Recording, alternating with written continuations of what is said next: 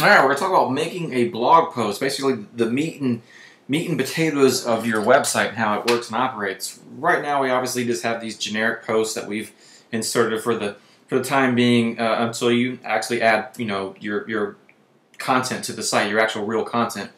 So let's go ahead and just dive right in. We're logged into the back end, and what we want to do is come to the post section, and the first thing we'll see is all the posts listed that have been made to this point.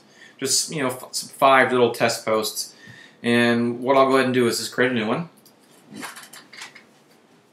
We'll go ahead and give it the title, and obviously that's the title that shows up right here. And we'll do designing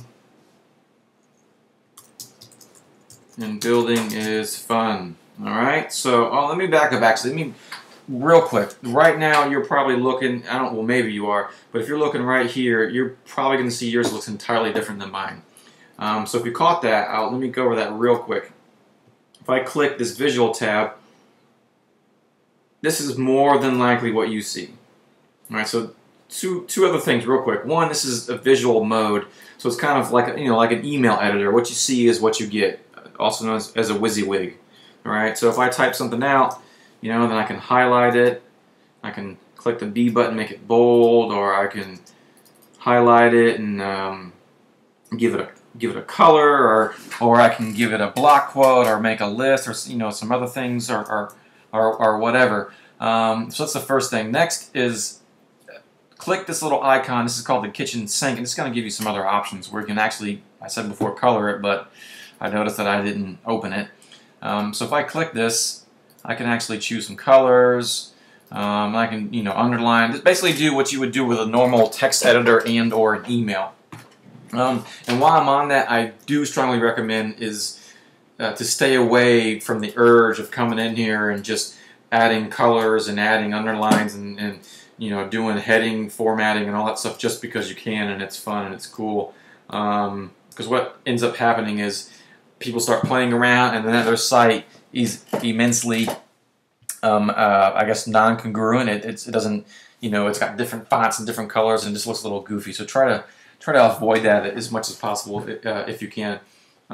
Next is the HTML button, and that's what I was in previously to this when we first got here. This is what I like to operate in because it's easy. I can just kind of type my stuff out, hit enter, and do whatever. Then I have a few buttons in here that I can still use if I need them. So if I want to do bold, if I want to make a hyperlink, I can still do all that stuff. And the reason I say that and show that is this visual editor can at times get you into trouble if you play around with it too much. So you'll notice if I do this and then I do this and then maybe I do, let's see, a quote here. Right? So maybe I want to quote just this word, which we can do by clicking this. If I click it, what happens? It quoted this whole thing. So there's little things and little issues, and that's why I try to avoid that. But that's clearly up to you. I just kind of wanted to touch base on that. All right, so let's go ahead and jump back in. I've given a name. Designing building is fun. All right, so then what I want to do is, paste in my article, my content.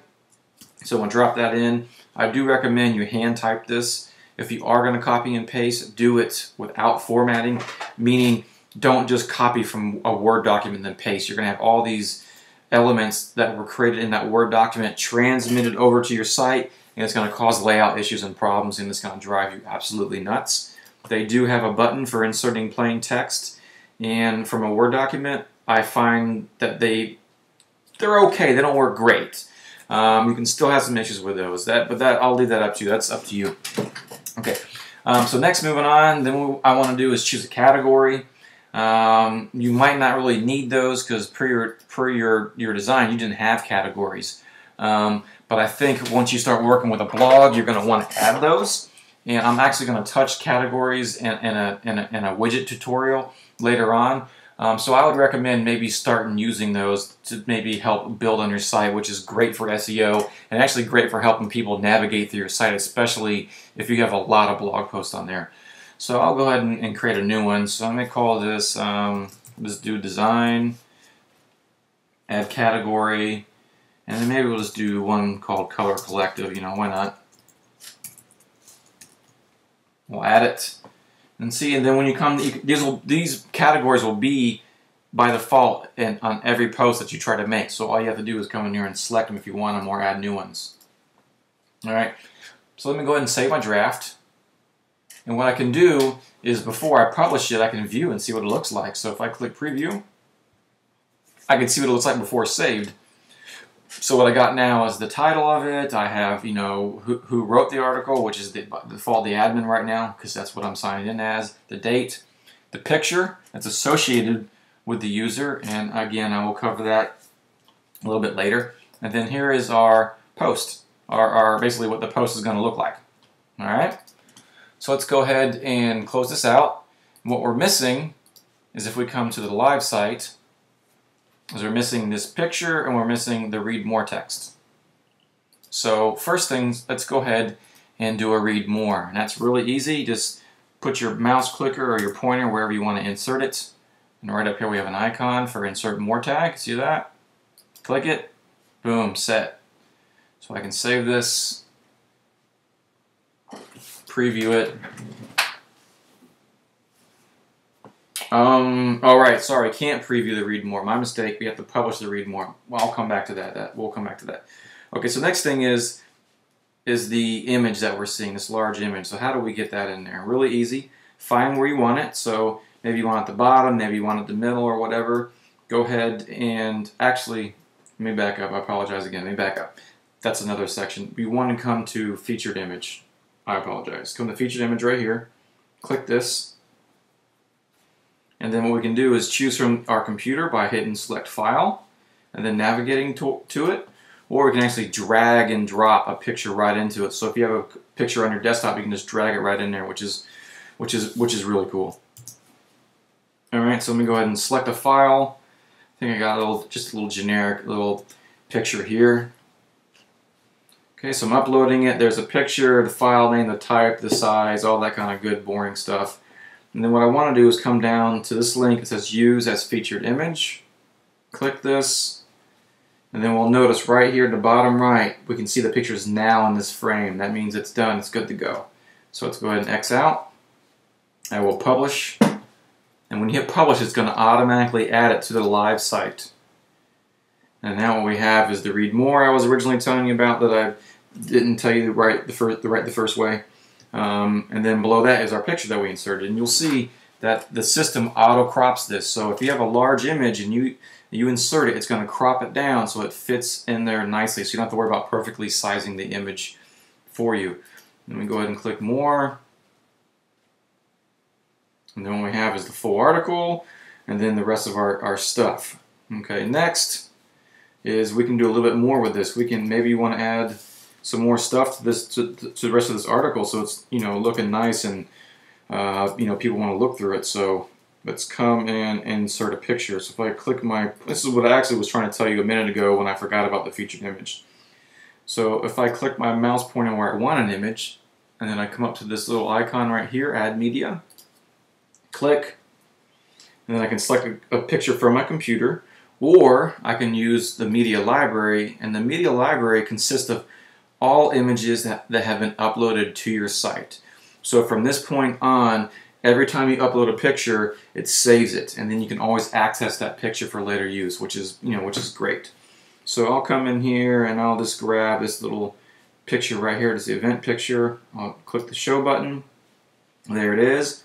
Scroll down a little bit more, and then what I'll do is I'll choose the size. I think I'll use a thumbnail size 150 by 150. I'll float it right. This little alignment, we can wrap the text around it. So we can wrap text left, we can wrap text right, and etc. All right, then what I want to do is use this image.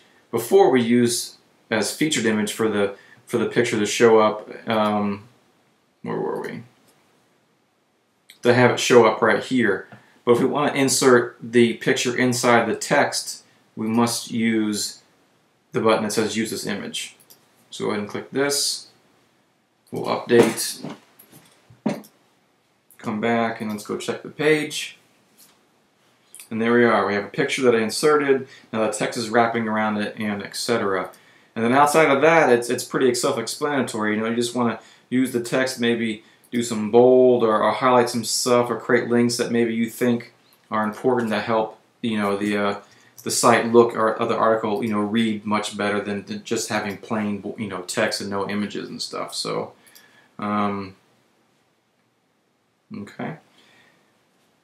Just making sure I'm not leaving anything out. That's about it for, oh, one other thing. I almost forgot. See this little box that says add to resources? And I'm going to cover this again in the widget section, but I want to touch base on it twice. That way we're covering everything and we're remembering. Right here, if you click yes for this, whoops, we have a resources section. So basically you're choosing what's going to show up here, and how we do that is by choosing yes for this. Alright, so if I update that for the designing is built is fun, and I refresh this page, there it is. So that's how you add a section to this resources section. The archive is by default, that's just by date, and then connect is just your social stuff, and these other sections we'll go over in other tutorials. Alright, we're approaching 12 minutes, and this is getting a bit long. I don't want to go much longer than this. I'll catch you on the next one.